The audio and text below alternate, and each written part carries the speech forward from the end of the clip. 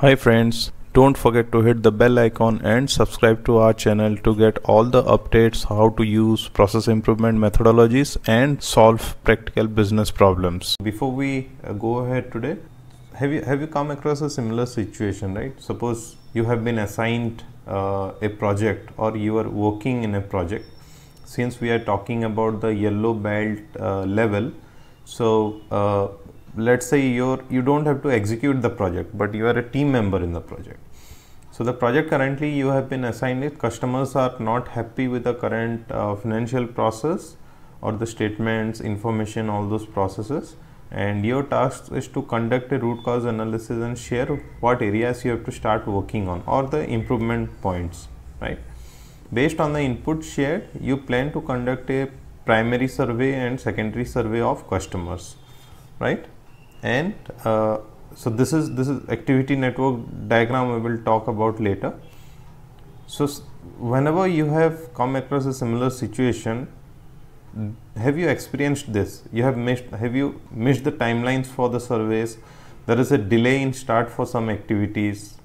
Have you ever missed few key tasks in between, right? And required approvals are not taken from authorities in time. The communication is pending, required information not captured when it is supposed to be captured, and like this there are so many. If you talk about a project of even 10-15 days, a activity of 10-15 days, there can be at least 100 points which ideally you would have done it in a better way, right? So all those things, if you try to use activity network diagram, it will solve all your problems like this, right? So let's start for today.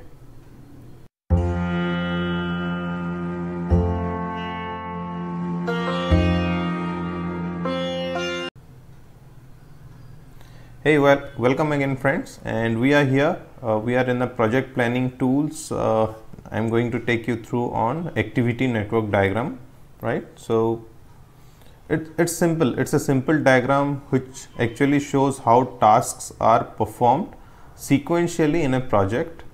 It can show your potential scheduling of the project, the resource requirement, what you need, right?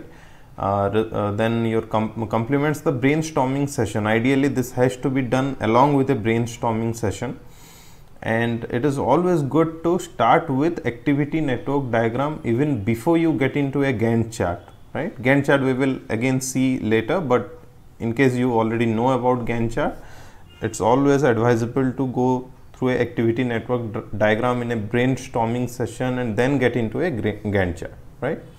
So let's take a simple same case. So you are a yellow belt and have recently been assigned to a customer experience improvement project. The problem statement is that customers are not happy with the current financial process, and your task is to conduct the RCA, root cause analysis, right? Based on the input shared, you plan to conduct a primary survey and a secondary survey of customers.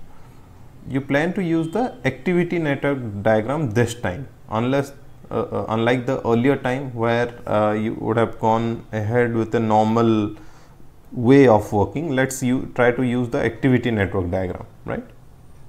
So it's, as I told you, it's always good to start with a brainstorming session. So you have your team in place, and so so ideally this is done in a whiteboard with sticky notes. So since I can't show you with sticky notes here, I'm just writing here so that you are able to understand it, right?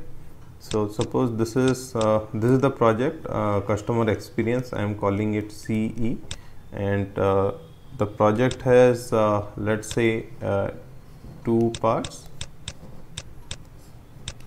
One is primary survey and another one is a secondary survey.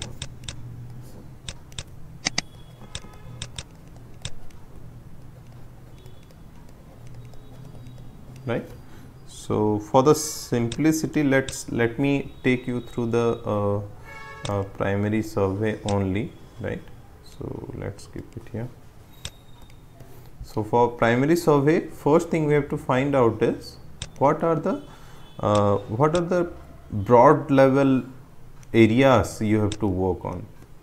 For example, you need some approvals for administrative usage, some approvals you need to talk to customers, or you have to use some tools, right? To conduct the survey, since primary survey, I am saying this is 1-to-1,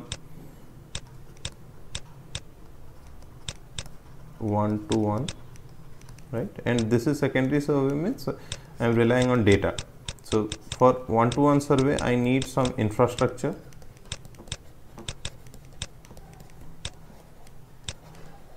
whatever it is, you can list it out later. What else I need? I need some data, right? Data of customers, right? Where do they live? What is their contact numbers? Data or informations. Then what else I need? I might, okay, target audience, right? I have to understand the target audience, right? So I have to understand, and similarly you can add so many. I'm just, for the sake of simplicity, I'm just adding 3-4 areas here, so you can add so many. Now within this, what you have to do after this? So once you have approvals in place and all these things, what you have to do? You have to say you have to develop a questionnaire, right?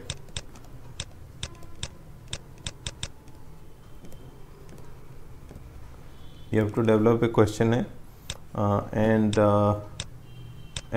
along with the questionnaire, so you might have also to do a brainstorming,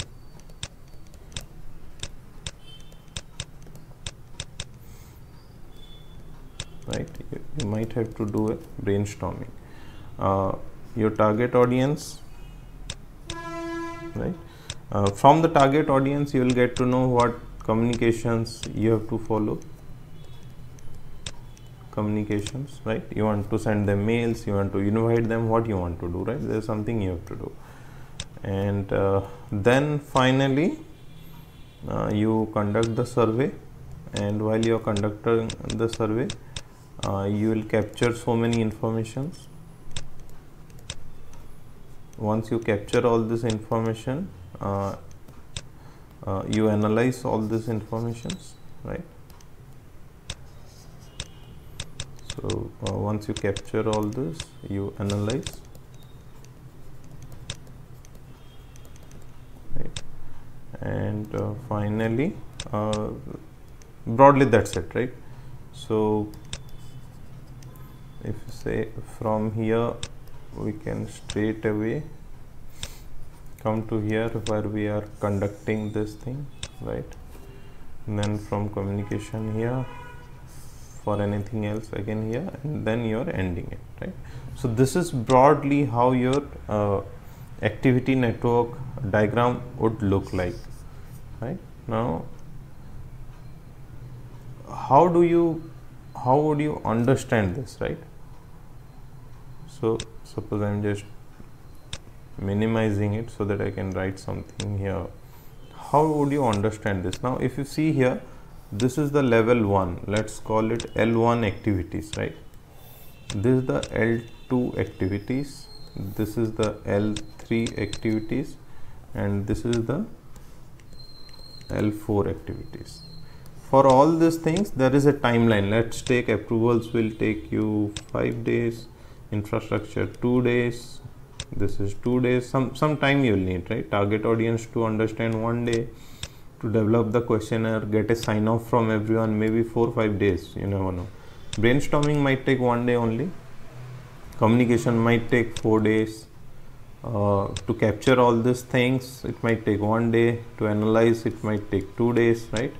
And right, so these are the activity levels and what you need within all these things, right? That's what we